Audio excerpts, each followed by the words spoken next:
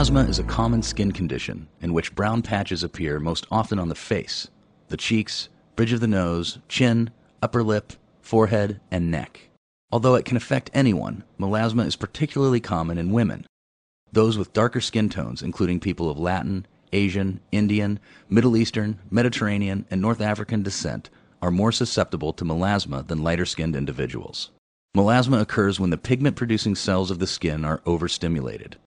Birth control pills, certain cosmetics which irritate the skin, hormone therapies, light-sensitive drugs, anti-seizure medications, and sun exposure can all trigger melasma.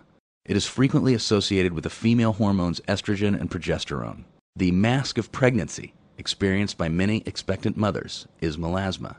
Sometimes melasma fades on its own. This is especially true after a pregnancy or when a woman stops taking birth control pills.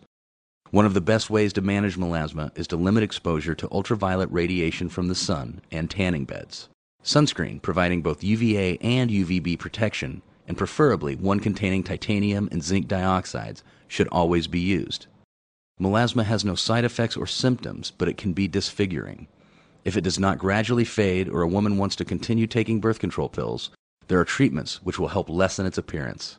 Skin lightening hydroquinone creams and creams containing a combination of tretinoin, kojic acid, and azelaic acid have been shown to improve the appearance of melasma. These creams contain strong chemical agents, so it is very important that you treat melasma while under the care and guidance of a dermatologist. In more troublesome cases, your doctor may also recommend chemical peels, topical steroid creams, or laser and Fraxel treatments to remove the dark pigment. If you have melasma, your dermatologist can talk to you about appropriate treatments that can help you feel comfortable in your skin.